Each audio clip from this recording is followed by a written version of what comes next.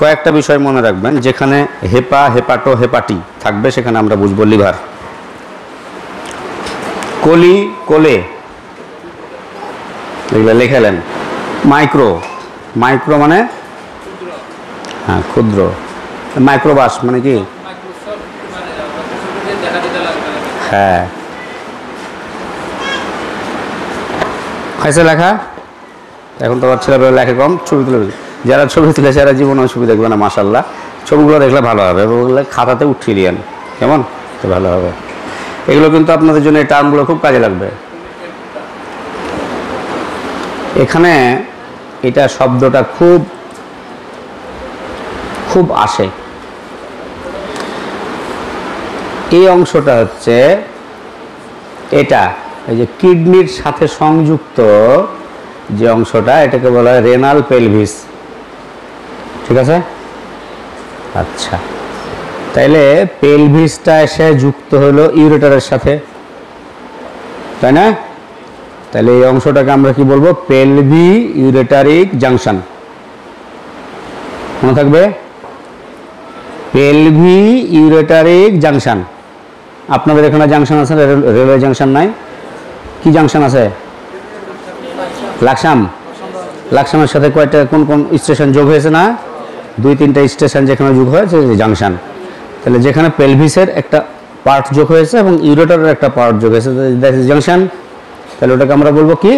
পেলভি ইউরেটারিক junction. আবার এটা যখন নিচে আসে, এই যে ব্লাডার, হ্যাঁ, তাহলে এই অংশটাতে যেখানে যুক্ত হয়েছে ভেসিকো ইউরেটারিক জাংশন। ভেসিকো, এর আগে বললাম না ভেসিকো, ভেসিকা থাকলে পরে কি বুঝবো? ব্লাডার, থলি। যেখানে ভেসিকো ভেসিকা থাকবে থলি, তাহলে ভেসিকো ইউরেটারিক জাংশন, সংক্ষেপে এই যে ভুজ। কেমন লেখা থাকে? ভুজ। যদি লেখা থাকে ভুজ স্টোন, তাহলে কি বুঝবো? ভুজ স্টোন মানে কি হবে? ভুজ স্টোন মানে হচ্ছে যে ভেসিকো ইউরেটারিক জাংশনে একটা স্টোন। বুঝা যাচ্ছে না? বুঝতে না পারলে কিন্তু খামাখা আমি সময় নষ্ট করে ভাত ভাত করবো না। পুজ অবস্ট্রাকশন মানে কি বলেন? এখন তো বলতে পারবেন না যে শুনতে পাচ্ছেন না, বলেন। আরে ভয় নাই, আমি বকবো না। কোন জায়গায় অবরোধ? অবস্ট্রাকশন মানে তো অবরোধ। কোন জায়গায়? পেলভি ইউরেটারিক জাংশন অবস্ট্রাকশন। হতে পারে ওটা স্টোন, হতে পারে ওটা টিউমার, ওটার কথা পরে, কিন্তু কোনো একটা অবস্ট্রাকশন আছে। ঠিক আছে? খুব কঠিন লাগছে? কঠিন লাগলে বলবেন, আমি আরো সহজ করে লাগার চেষ্টা করব।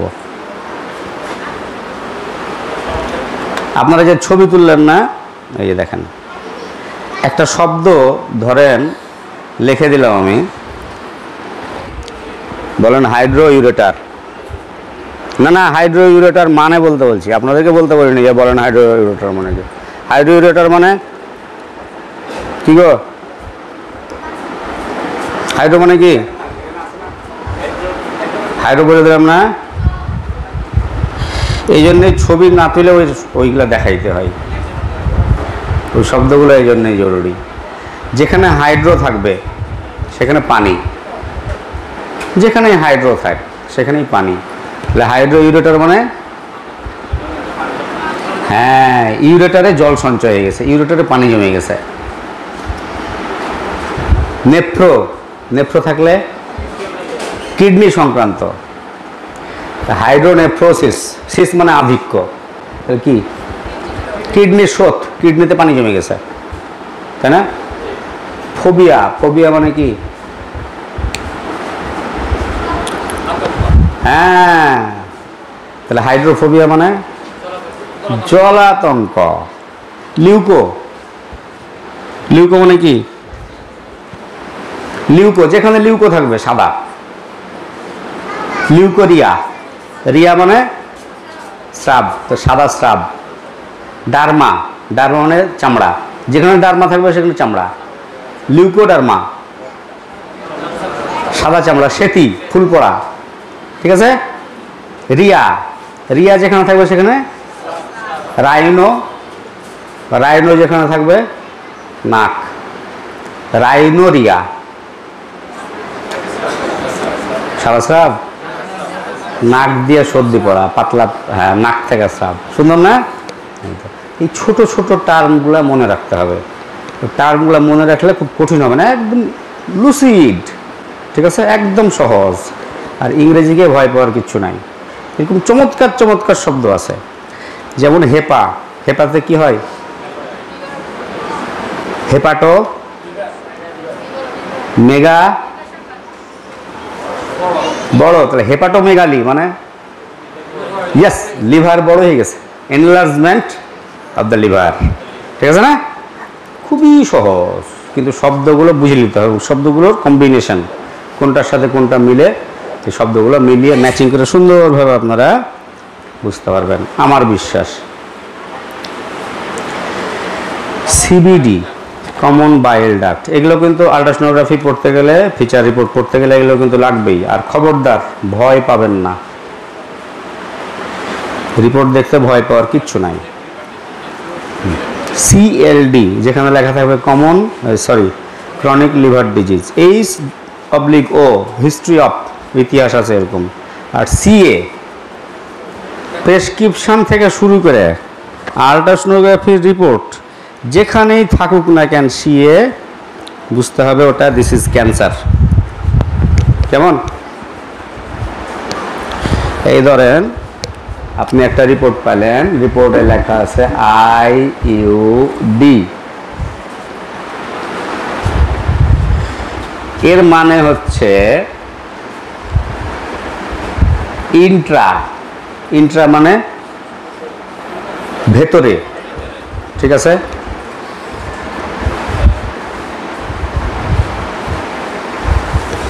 ইউটেরাইন মানে জরায়ুর,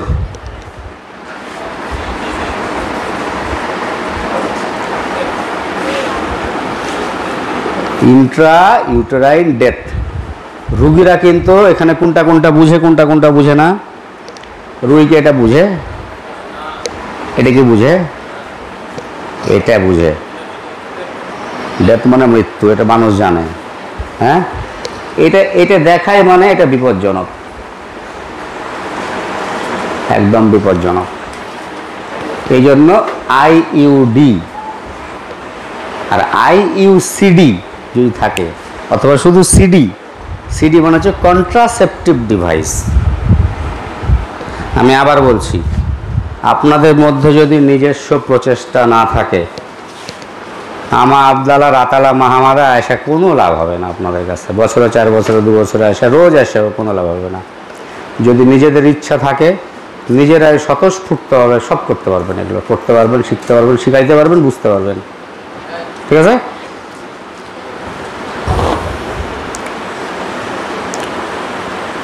আচ্ছা, আমি এর আগে আপনাদেরকে বলেছিলাম যে বিলিয়ারি ট্রি বলিনি?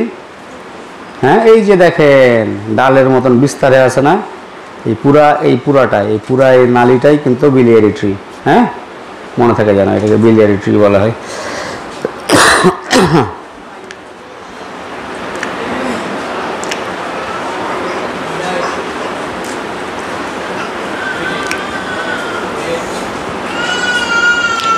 বিনাইন মানে যেটা নির্দোষ প্রকৃতির। ডিডি থাকলে differential diagnosis. BPH benign prostatic hyperplasia, মানে প্রোস্টেট গ্ল্যান্ড এনলার্জ হয়ে গেছে, ঠিক আছে? আচ্ছা, প্রোস্টেট গ্ল্যান্ড কি?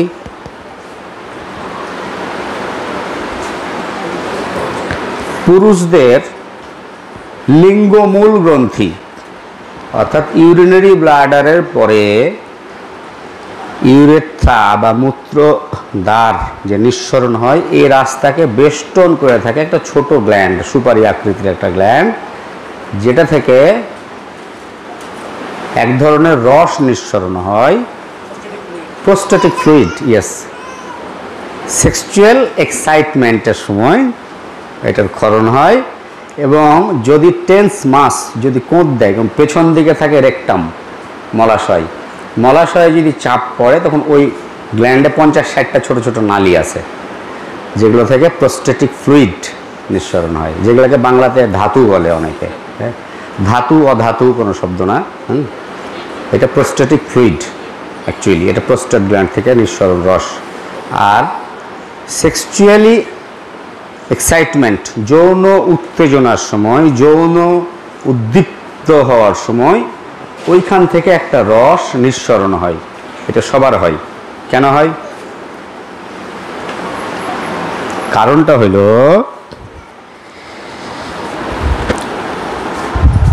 এগুলো অ্যানাটমি ফিজিওলজির আলোচনা, এবং আমি আশা করি যে আপনারা সবাই এই বিষয়গুলো জানেন, তারপর আমি এমনি একটু আলোচনা করছি। এখান থেকে যে সেমিনাল ভেসিকল গেছে, এটা প্রোস্টেট এনলার্জ দেখাচ্ছে, এটা আমি এনলার্জটাই দেখাচ্ছি।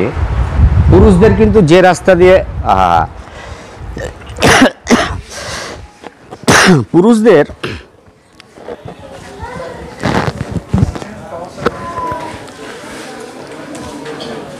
প্রস্রাবের রাস্তা এবং বীর্যপাতের রাস্তা একটাই, তাই না? প্রস্রাব হচ্ছে অ্যাসিডিক, আর সিমেন বা বীর্য হচ্ছে অ্যালকালাইন।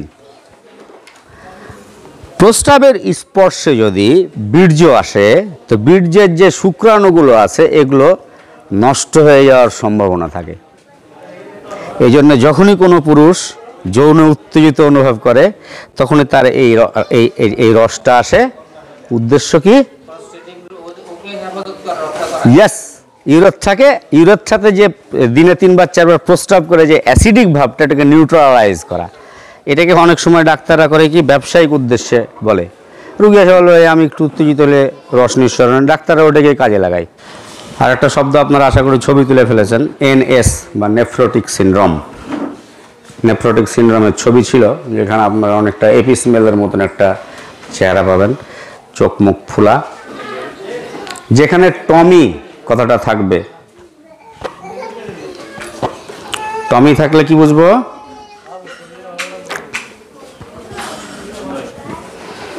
টমি মানে কাটা, অ্যাপেন্ডিসেক্টমি, অ্যাপেন্ডিক্স কাটা বাদ দিয়ে দেওয়া। হ্যাঁ, হিস্ট্রেক্টমি, জরায়ু কাটা বাদ দিয়ে দেওয়া। টিউবেক্টমি, টমি, যেখানে টমি থাকবে সেখানেই বুঝতে হবে যে এখানে বিচ্ছেদ ঘটানো হয়েছে, কাটে ফেলা হয়েছে, ওটা নাই। হ্যাঁ, IUD সম্পর্কে আপনাদেরকে আগেই বললাম। আর ইন্ট্রাইউটেরাইন ডেথ এবং intrauterine contraceptive device. Intrauterine contraceptive device তো জানেন আপনারা কি? কপারটি, এই যে ছবিতে দেখতে পাওয়া যাচ্ছে সুন্দরভাবে, ভেতরে একটা কপার টি দেওয়া আছে। আলোর লেগে বোধহয় দেখতে পাচ্ছেন না? না, আচ্ছা, খুব গরম পড়েছে।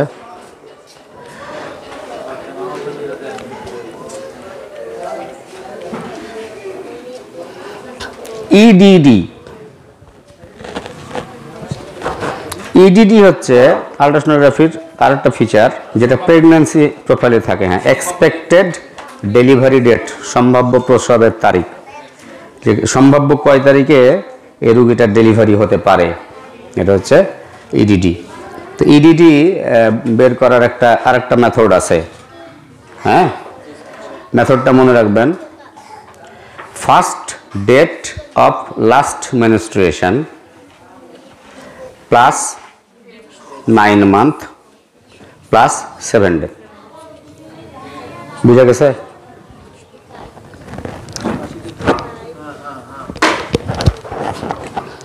First date of last menstruation, অর্থাৎ রোগীটার